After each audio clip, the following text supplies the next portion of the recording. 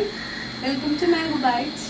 ഇന്ന് ഞാൻ മൈക്രോഗ്രീൻസിനെ കുറിച്ചൊരു ഐഡിയ ആയിട്ടാണ് വന്നിരിക്കുന്നത്.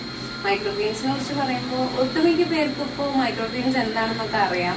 ഇനിയിപ്പോൾ അറിയാത്തവരുണ്ടെങ്കിൽ അറിഞ്ഞവർക്കും ഈ വീഡിയോ എന്തായാലും ഉപകാരപ്പെടും. മൈക്രോഗ്രീൻസ് എന്ന് പറഞ്ഞാൽ നമ്മുടെ പയറുവർഗ്ഗങ്ങളും ധാന്യങ്ങളും ഒക്കെ മുളപ്പിച്ചെടുത്ത് അത് ചെറിയ പ്ലാന്റ്സ് ആകുമ്പോൾ തന്നെ കട്ട് ചെയ്തെടുക്കുന്നതാണ്. മൈക്രോഗ്രീൻസ് സാധാരണയായിട്ട് നമ്മൾ ചീരകൾ കഴിക്കുന്നതിനേക്കാളും കൂടുതലായിട്ട് ന്യൂട്രിയൻസ് തരുന്ന ഒരു ചെടികളാണ്.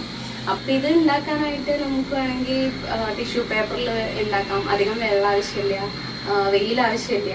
അപ്പൊ നമുക്ക് സ്ഥലങ്ങളില്ലാത്തവർക്കും വീടുകളിൽ ഉണ്ടാക്കാൻ പറ്റുന്ന ഒരു പോഷക സമൃദ്ധമായ ചെടികളാണിത്.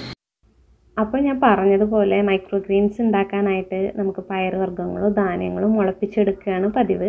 അപ്പോൾ ഇവിടെ ഞാൻ എടുത്തിരിക്കുന്നത് മുതിരയാണ്. അത് ഒരു ദിവസം ഫുള്ളായിട്ട് തന്നെ ഞാനത് വെള്ളത്തിൽ കുതിർത്ത് വെച്ചിരുന്നു. അതിനുശേഷം ആ വെള്ളം ഊറ്റിക്കളഞ്ഞ് വീണ്ടും ഒരു ദിവസം മുളപ്പ് വരാനായിട്ട് വെച്ചിരുന്നു. അപ്പോൾ മുളപ്പ് വന്നതിന് ശേഷം നമുക്കിനി അധികം വെളിയിൽ വെക്കേണ്ട ആവശ്യമില്ല, നമുക്കതിനി വളർത്തിയെടുക്കാം. ഞാനിവിടെ ഒരു രസകരമായ രീതിയിലാണ് മൈക്രോഗ്രീൻസ് വളർത്തിയെടുക്കുന്നത്. അപ്പോൾ അതിനായിട്ട് ഞാൻ ഇഷികയുടെ ഒരു പഴയ കുടയാണ് ഉപയോഗിക്കുന്നത്. ഈ കുട ഇപ്പം ഞാൻ അത്ര അഴുക്കായിട്ടിരിക്കുന്നത് ഞാൻ 2-3 പ്രാവശ്യം ഇതിനു വേണ്ടി മൈക്രോഗ്രീൻസിന് വേണ്ടി ഉപയോഗിച്ചതാണ്. മണ്ണിന് പകരമായിട്ട് നിറയെ പേര് ടിഷ്യൂ പേപ്പർ വെച്ച് മൈക്രോഗ്രീൻസ് വളർത്തിയെടുക്കുന്നത് കണ്ടിട്ടുണ്ട്. പക്ഷെ ഞാനിവിടെ ഉപയോഗിച്ചിരിക്കുന്നത് ചകിരിച്ചോറാണ്. ചകിരിച്ചോറ് ഞാൻ കുറച്ച് നേരം വെള്ളത്തിലിട്ട് അതിനുശേഷം ഞാൻ ഈ കുടയിലേക്ക് മാറ്റുകയാണ് ചെയ്തത്. ഇങ്ങനെ ചകിരിച്ചോറ് നമ്മൾ യൂസ് ചെയ്യുമ്പോൾ നമുക്കൊരു ഉപകാരം കൂടിയുണ്ട്. മൈക്രോഗ്രീൻസ് വളർന്ന് വലുതാകുന്നത് വരെ നമുക്ക് വെള്ളം ഒഴിക്കുക വേണ്ട. അപ്പോൾ അതിന് സ്പെഷ്യൽ പരിപാലനങ്ങളൊന്നും ആവശ്യമില്ല. ഇനി നമുക്ക് ഈ മുളച്ച പയറോ മുതിരോ എന്താണെന്ന് വെച്ചാൽ ചകിരിച്ചോറിൽ ഇട്ട് കൊടുക്കാം.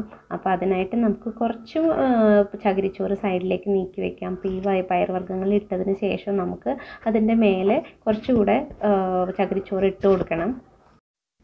സാധാരണ ഈ മൈക്രോഗ്രീൻസ് വളർന്നു വരാനായിട്ട് ഒരു മീഡിയം ആവശ്യമുണ്ടെന്നേ ഉള്ളൂ. അതിപ്പോൾ മണ്ണ് തന്നെ വേണമെന്ന് ആവശ്യമില്ല. ടിഷ്യൂ പേപ്പർ യൂസ് ചെയ്യാം, ഇതേമാതിരി ചകിരിച്ചോറും യൂസ് ചെയ്യാം. അത്രയേ ഉള്ളൂ. നമ്മുടെ മൈക്രോഗ്രീൻസ് വളരാനുള്ള ഒരു മീഡിയം റെഡി ആയി കഴിഞ്ഞു. ഇനി ഈ കുട അധികം വെയിലടിക്കാത്തൊരു സ്ഥലത്ത് ഹാങ് ചെയ്തിടാം. അപ്പോൾ ഇതുകൊണ്ടൊരു ഉപകാരം കൂടിയുണ്ട്. നമുക്കിനി നമ്മുടെ വീട്ടിൽ ഇത് വെക്കാനായിട്ട് ഒരു സ്പെഷ്യൽ സ്ഥലം കണ്ടെത്തേണ്ടതില്ല.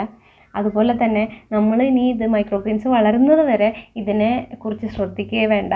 വളർന്നതിന് ശേഷം കട്ട് ചെയ്തെടുക്കുക, അത്രയേ നമുക്ക് ജോലിയുള്ളൂ. ഇത് നെക്സ്റ്റ് എടുത്ത വീഡിയോ ആണ്. മുളപ്പൊക്കെ ഒന്നും കൂടി വലുതായിട്ടുണ്ട്.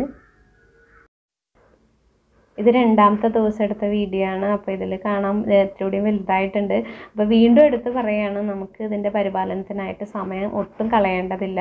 അത് വളർന്നതിന് ശേഷം കട്ട് ചെയ്തെടുക്കുകയേ വേണ്ടൂ. ഇത് 3ാമത്തെ ദിവസത്തെ സ്റ്റാറ്റസ് ആണ്.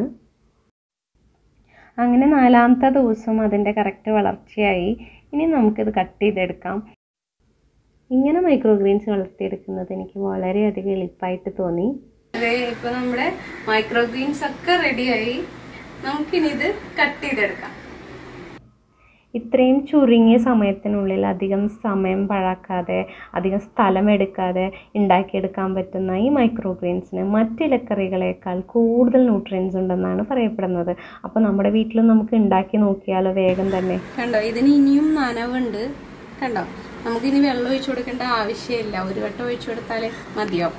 ഇത് ഇത്രയും നമുക്ക് കിട്ടിയിട്ടുണ്ട്. 10 ദിവസത്തിൽ 2 പ്രാവശ്യമെങ്കിലും നമുക്ക് ഇങ്ങനെ ചെയ്തെടുക്കാം.